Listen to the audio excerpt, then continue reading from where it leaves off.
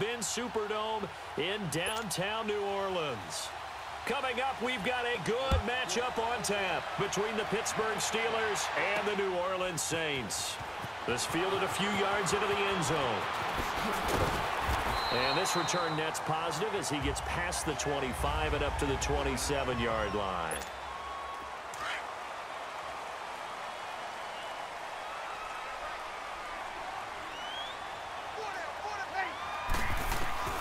On 1st and 10, here's Breeze. Oh, wide open, complete.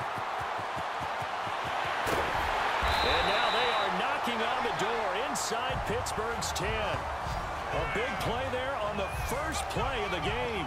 67 yards. Well, partner, I'm not sure how this drive's going to end, but how about the way they flip field position there? A nice attacking play. They picked up a heck of a chunk of yardage.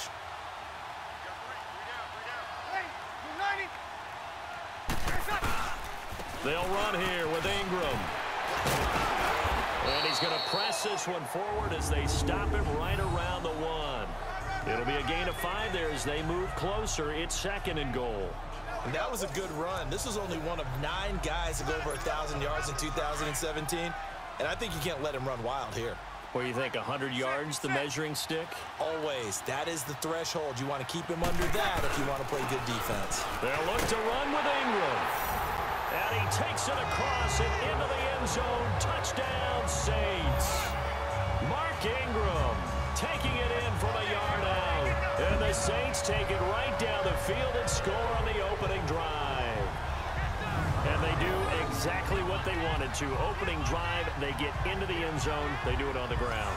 And not only is the person lugging the ball happy, of course, because he got it into the end zone. How about the offensive linemen and receivers who are blocking for him? They have to feel great about themselves, sticking it in the end zone on a running play. Lutz with the extra point, and that makes the score 7-0. Scoring summary, 3-play drive, and it's Mark Ingram who caps it off with a touchdown run.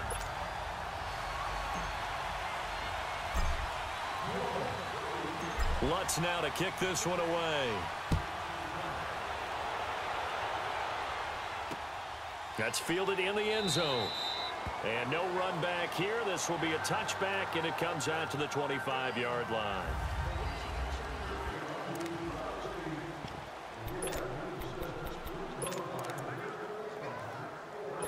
Big Ben and the Steelers with a 1st and 10 at their 25-yard line.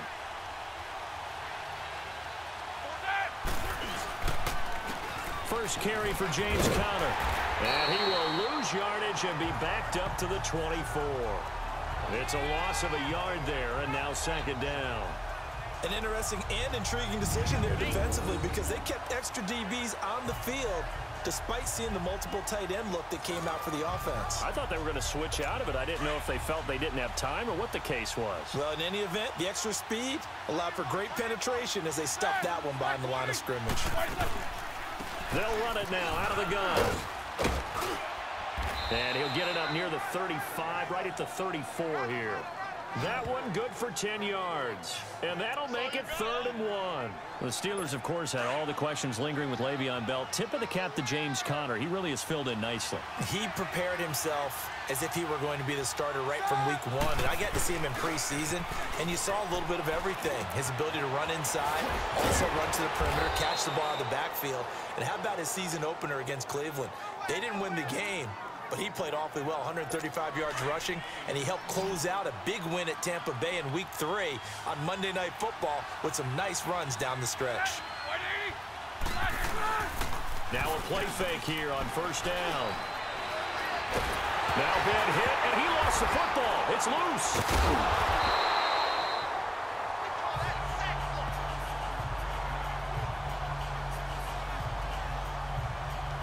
Plays like this where the ball comes free, it's often unusual for the team that lost it to get it back because this is a quarterback. The ball gets away from him.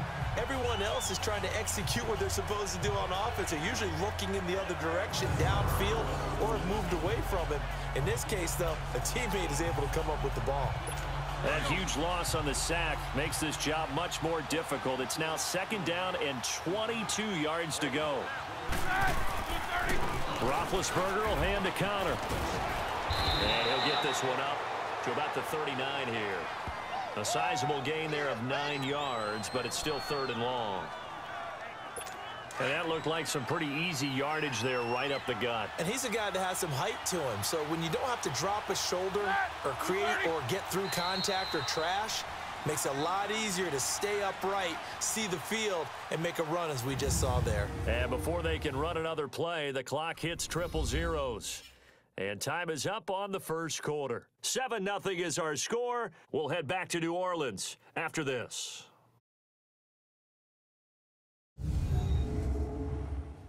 The NFL on EA Sports is presented by Snickers. You're not you and you're hungry. Snickers satisfies.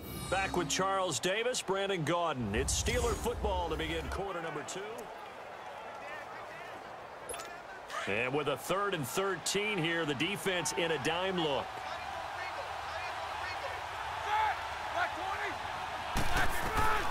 From the gun, it's Roethlisberger.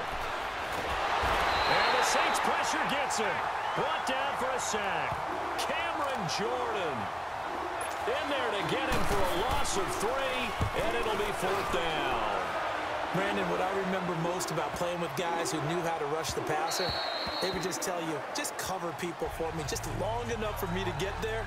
And that's exactly what happened on that play. The football going back over to the New Orleans Saints and a team this year, Charles, that really took off after that Week 1 loss. For me, it all came together Week 9. You think back to that game when they beat the Rams, knocked off their undefeated streak to start the regular season. So now, are the Saints really Super Bowl winning contenders? I mean, do you put them in that category? I certainly do, and I think people are wondering how they would respond this season after what happened to end last season, the Minneapolis Miracle, where they ended up giving up the touchdown pass in the last play of the game in the playoffs. And when it started losing at home to Tampa Bay, many wondered if their psyche had really been affected. But they've regrouped since then. The defense is really playing well. And then there's always... And that's caught inside the 30. And he takes it all the way down to the 28-yard line. Now that play will end up on the highlights, and you'll see it all over the place. But what you won't see, the offensive line that bought the extra time, that allowed for the big completion downfield, those guys made that play possible. So now then, the big play has them all the way inside the 30 now, 1st and 10.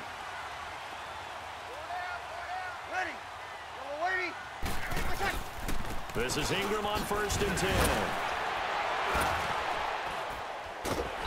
Eventually wrangled down before reaching the 20, but a strong run. A solid run on 1st down. Gain of 7 leaves him with a 2nd and 3. 2 minutes to play here in the 1st half. We're back to New Orleans after this. We remind you that coming up at halftime, we'll pay a visit to Jonathan Coachman. He's in Orlando, and he'll have our EA Sports halftime report. Now Breeze. He's going to let it go deep for the end zone. And they went for a big play through the air on 2nd down. Couldn't connect. Now it's 3rd. Well, that certainly looked like something that they discussed all week in practice getting ready for this one. Take the big shot right out of the gate. At worst, you'll open up the defense a little bit, loosen them up, have them back on their heels. Breeze now to throw. That's caught. It's Thomas. And he doesn't quite make it, taking it within an eyelash. Dropped at the 1. They're able to convert on 3rd down, and that sets up a 1st and goal. If you're going to blitz, likely going to leave you in man coverage with this guy, and that is less than ideal. It is, because just about any offense that has an elite receiver, if you blitz and have him in man coverage, you're going to him, even if he has an elite defender on him, because he usually knows where the ball is before the defender does. And that loss of yards there is not just on him. It's on the guys blocking for him. I mean, they're supposed to create some type of space or at least get a stalemate. They end up letting them through and ended up tackling him for a loss. His pass caught at the 4. And he is into the end zone. Touchdown, New Orleans. Mark Ingram. He scored on the ground and through the air. And the Saints add on to their lead. Getting your back involved, what's the importance there in the passing game? Well, oftentimes you can create mismatches because who's going to cover, and you get him into space, which is where he likes to operate with the ball in his hands. Oftentimes makes people miss, gets that run after the catch, and off he goes. And into the end zone. Lutz good on the extra point, and that'll make the score 14-0. So this drive spans 7 plays, and it ends with a touchdown for New Orleans.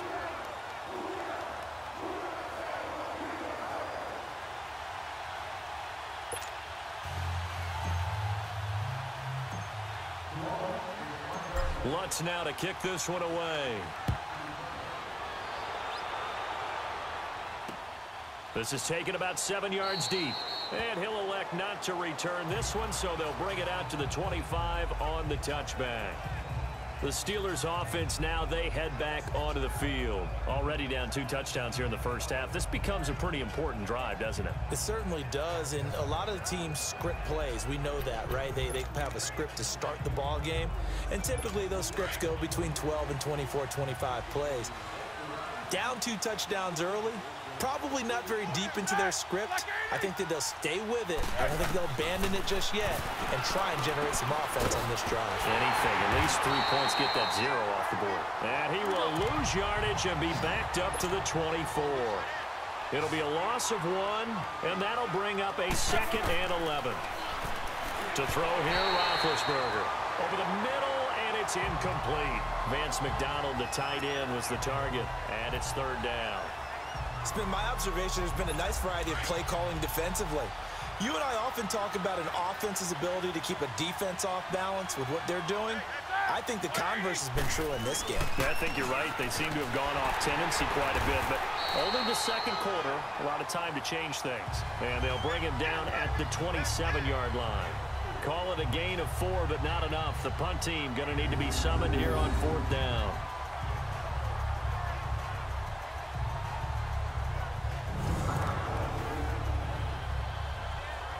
Here's Jordan Berry now, as he'll punt it away for the 2nd time. He gets this one away, and boy, it's another boomer. This is brought in at the 21. Sidesteps him at the 35. Good blocking there, nearly sprung him. As it is, it'll go as a 19-yard return.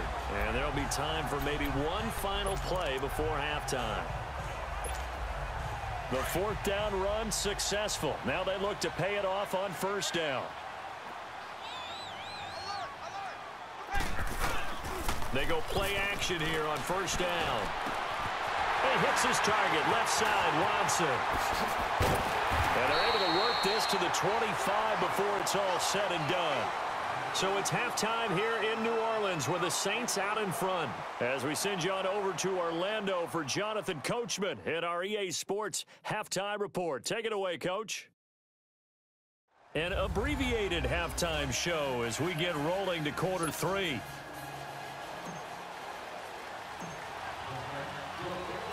Both teams appear ready for the fight ahead, and we resume action here in quarter number 3. That's fielded in the end zone. And he won't return this one. He'll go down to a knee, and they'll start at the 25. The Steeler offense now with a football first here to begin the 3rd quarter. These guys had to punt last time. It has not been a very fruitful game offensively thus far. They haven't even made a trip to the red zone. And I know that everyone's going crazy on that sideline because that drives you berserk to come off the field, not really move the ball well. As you said, not even get to the red zone, let alone, not even put points on the board. They've got to just take a deep breath, relax, try and figure out what is working, and call more of that. Despite the scoreline, I think they've got to like where they are here. They're on the road and just one big play away from getting right back in this game. I'm going to follow right along with you because the spot they're in now is a credit to their defense. They've kept them in it by making the plays that they've made, and that just means you're one big score away from being right back there. Now the question is, can this offense step up and make that play? Because that's been an issue for them in this game. Well, they still have time to get them established, but in my estimation, they've got to pick up the urgency here. They've got to get quickly in and out of the huddle and run off a bunch more plays. This offense in desperate need of a conversion as they come up on 3rd down.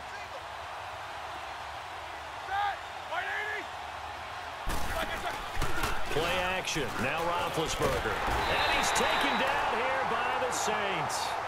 Tyler Davison in there to get him for a loss of 9, and that'll lead to 4th down. Tremendous read and reaction by the defensive tackle, and frankly, partner, it's not that often the DTs have that type of easy access back to the quarterback. Never bought the play action fake. It takes a touchdown-saving tackle to bring him down as he goes 32 yards on the return. And the Saints will have a short field in front of them. They take over here, 1st and 10.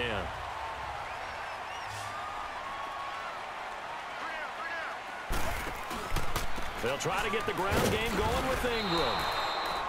That's going to go as a loss of a yard, and it'll be 2nd down. To say they've kept him under wraps running the football, that's an understatement. He's been completely neutralized. Yeah, they've essentially taken him out of the game, haven't they? And you know all the teams say, we're not going to let him beat us. Yeah, that's exactly what's happened here. They've lived up to that. He's going to rifle one deep left side. But when this ball's tipped and intercepted. Picked off by Cody Sensabaugh. And he's able to get it back to right around the 27. He was trying to hit Thomas that time. Oh, and that's a nice job defensively to get a piece of the football. He's going to pop it into the air, and then it's the tip drill.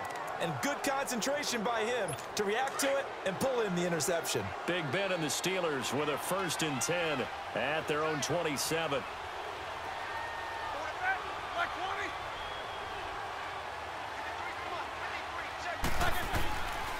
They start with a give to Connor. And they will stop him after a fairly minimal pickup. Tackle is made by Cameron Jordan. Sometimes with the running game, you've just got to stick with it. Look, this is the 3rd quarter, no time to panic. But that also doesn't mean you just do it the same way you've been doing it the entire ball game. Maybe change up some blocking assignments or run a few different plays, but stay with the overall essence of the running game. Connor, absolutely nobody fooled there. He's going nowhere fast as he stopped behind the line of scrimmage. It'll be a loss of a yard, and it'll be 3rd and 10 now. But if these guys are going to chop into that deficit, they got to do a much better job in the run game. Caught behind the line of scrimmage, no yardage to be found. Now it's Roethlisberger. Trying for Brown, and it's intercepted. Picked off by Eli Apple. And he will take this one home. It's a touchdown. This D wanted to put it away before we even get to the 4th quarter, widening that margin a bit further. And while they won't just empty the bench just yet, if you're a backup, start loosening up. I think you'll get a chance to play before this one is over now with that type of a cushion.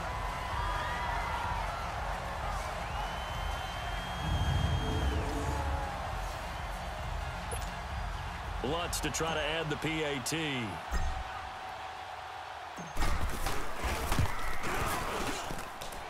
Lutz with the extra point, and it's now 21-0. So the defense creating some points, not only getting the interception, but then returning it to the end zone for the pick 6.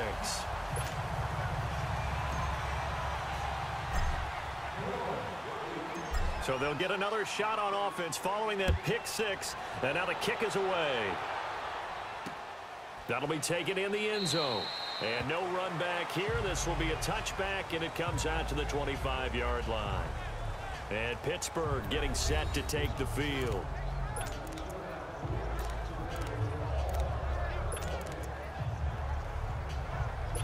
Big Ben and the Steelers with a 1st and 10 at their own 25-yard line.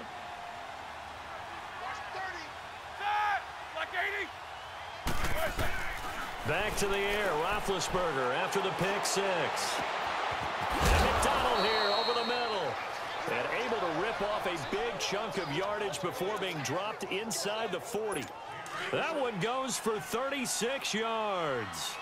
They've been struggling in the passing game. Do you like the aggressiveness there? I mean, it worked on that play, but do you like it? I do, because a lot of the time you're struggling because your passing lanes are clogged. That usually happens when you're throwing the ball underneath. People start to press up on you. Back now here live in New Orleans. A lot of happy faces in the crowd at this point as their guys have a big lead here to start quarter number 4. On 1st and 10, it's Roethlisberger. He's going to float this one deep right side. And it's intercepted at the goal line. And a big turnover there as his guys will get the football back. Thought they had something going there to break that goose egg here in the second half, but to no avail. Hope was alive until that interception. What a terrific play, taking the ball away after it looked like they were starting a drive. And now that shutout still standing. You know that's something those defensive guys hold a lot of pride on, too. No doubt about it. They are excited about where they are in this game. The Saints coming out now to take the field. With this lead and the football, things obviously looking good, but maybe... Yeah, you've taught me this before. Maybe this is where the defense is hoping that the offense helps them preserve that shutout that they've got going. And it has to be in the minds of the offense that they know how rare it is to get a shutout. So take care of them, protect them, take care of the ball, move it downfield, run the clock down. You don't want your defense to have to go on the field again the rest of the game. Reward them. A gain of 3, second down. And when do they start thinking about burning these timeouts? They've got all 3 still defensively. To me, you have to start right now. Here's the time, and that means you've got to stop them on defense, not give up the yardage, use your timeouts in order to get the ball back and try and score yourself. But now is the time to start using those timeouts. And keep in mind that it'll also stop the clock at the 2-minute warning. And he'll get this up to the 34-yard line. Give him 11 yards that time and a new set of downs. Alvin Kamara really settling into the league in his second season. And, of course, he came out of Tennessee, but not a lot of people remember he started at Alabama. He did and got caught in that big mix of running backs at Bama. And they like those bigger, thick. And that's caught inside the 30. Touchdown, New Orleans. Michael Thomas, 66 yards. And the Saints now add 6 to their lead. They were still throwing with a comfortable lead here late, and now that lead even more comfortable. And your first thought is there bad blood that went into this one ahead of time, that maybe they're seeking some revenge or they just don't like them? But the other thing that always hits me is, are they worried about playoff positioning, right? Are they worried about, do you need enough points in case there's a tiebreaker that comes into play later? Lutz will look to add the extra point. Lutz good on the extra point, and it is 28-0. So the drive there, they went 80 yards in 3 plays, and it all culminates in a Saints touchdown. Lutz now to kick this one away. That's fielded in the end zone. And he'll elect not to return this one, so they'll bring it out to the 25 on the touchback. The Steelers offense now, they head back onto the field. And there are parts of their last drive they'd like to emulate. And, of course, they'd like to forget the inning, the interception. But they did put together, Charles, a nice sustained drive to get him down the field. Yeah, and unfortunately for them, the only thing that matters is part 2, right? Because once they threw the interception and finished off the drive, that does them no good to go back and say, well, you know, we had a good one going. Finish things off. That's the only way you can get it done.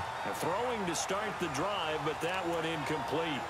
Another wayward pass. You know, things started out poorly in this game, and to be frank, they just really haven't gotten much better. And all that does is embolden the secondary. They feel good about what's going on, and they just play better and better.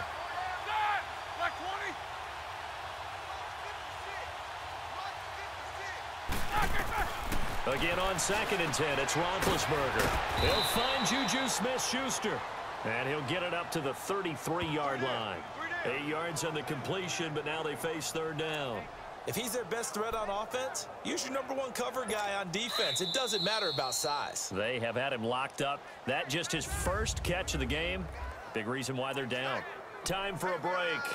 This one all over but the shouting. We'll finish it after this. They had the catch on 2nd down, but it didn't help at all, and now they're looking at 3rd down here. From the shotgun, it's Roethlisberger. Toward the sideline, he will have the first down. Good catch. He was able to keep the feet in bounds. Roethlisberger hooking up with Brown to get the Steelers a first. I think their fans are saying, hey, where's that Roethlisberger to Brown connection been in this one? First time they get together is in the second half. I don't think any of us would have predicted that going in because we know how valuable that is to their offense, and that could be a big reason why they're not winning right now. Now Roethlisberger on 1st down. Incomplete, but a penalty flag is down in the backfield. Let's get the call.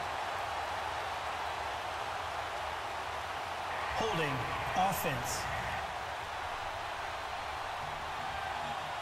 So they say no to the penalty. The incompletion stands. It'll be 2nd and 10. And what they want to do is go ahead and take those downs away from them. You never want to give extra snaps to any offense. That's how you get hurt.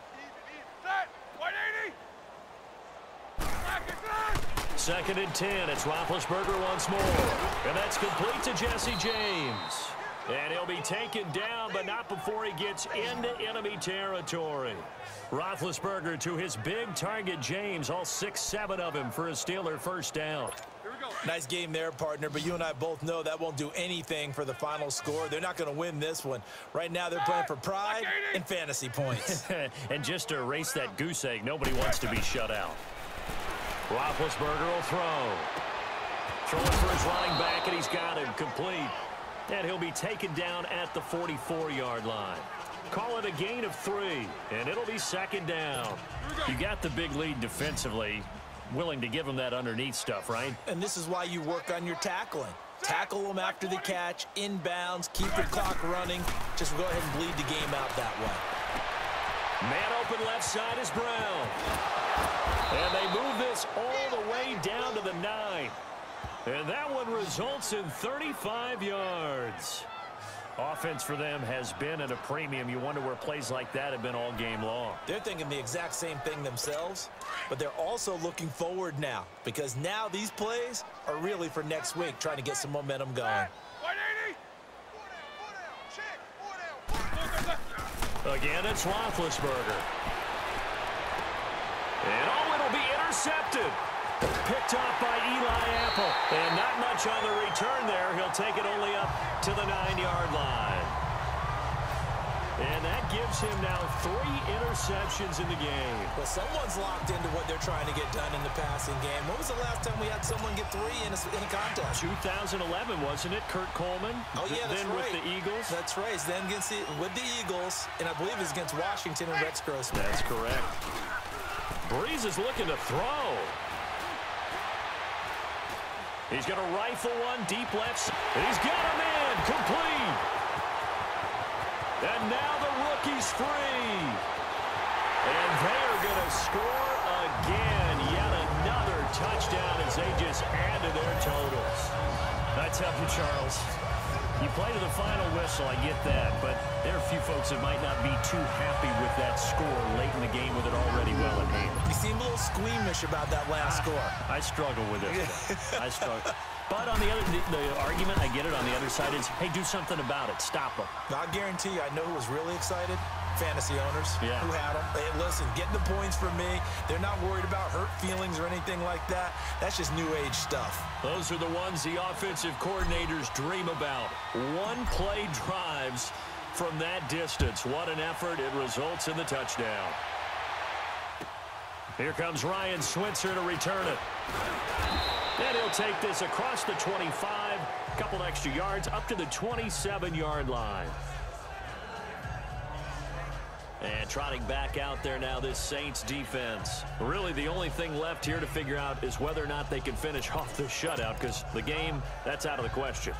And unlike baseball, where you never mention the possibility of a no-hitter until it actually occurs, in this case, they can see a shutout is within grasp.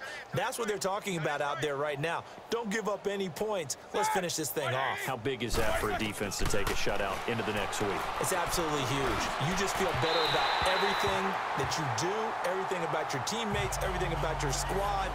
It's massive. Now the first play of the drive there is incomplete. This defense was definitely alert to the possibility of the deep ball, and they were more than ready for it. They've got the lead, fourth quarter.